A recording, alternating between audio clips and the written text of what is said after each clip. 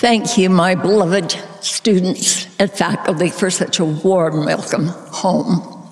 We are so happy to be here. But I want you to know you're not fooling me. I know who you came here to hear. And guess what? That's who I came to hear too. So I'll be brief, quickly, and I'll enjoy hearing him. It's such a thrill for Elder Holland and I to be back on this beautiful campus that we love so much. We spent 15 wonderful years of our life here. That sounds like a lifetime, but some of us are slower getting through school than others. Most tender of all for me through those years is the fact that we raised our wonderful children on this campus. The old president's home across from the Maeser Building is the only real childhood home they knew for nearly a decade. I'm so grateful for all the wonderful experiences we had during those years and the wonderful memories we have. It was so handy for me to have 30,000 students as babysitters on my speed dial.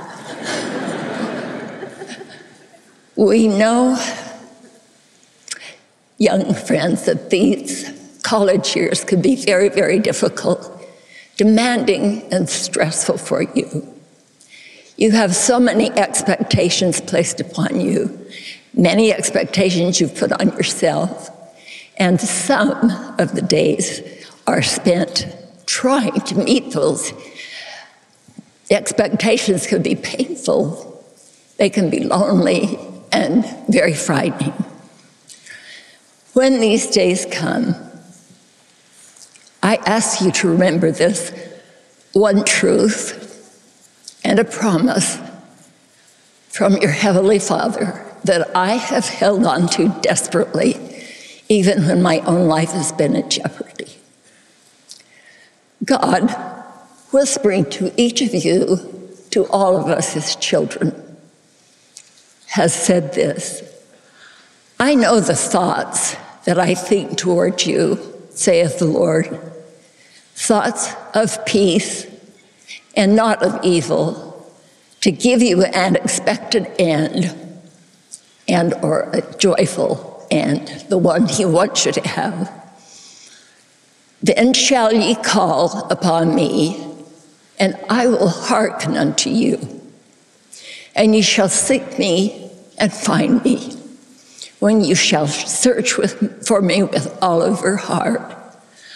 I will be found of you, saith the Lord.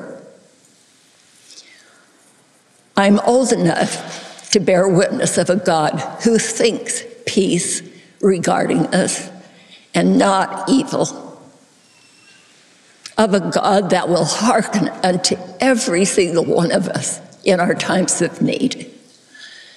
I witness that Jesus Christ is the only begotten Son and the Savior of this world. And I will always, always stand as a witness of him and of his word and of his promises wherever I am. I have lived too long, and I know too much, and I've seen too much to ever doubt the truth of those things that our prophets and apostles have revealed. I know how much those apostles care for you because I live with one of them. No one will ever know the prayers my husband has offered or the tears he has shed for you and those like you who may struggle with one kind of a challenge or another. He loves you, and I love you. And I pray that my testimony and his message today will bring you comfort and strengthen you in good times and in bad. And I say these things in the name of Jesus Christ. Amen.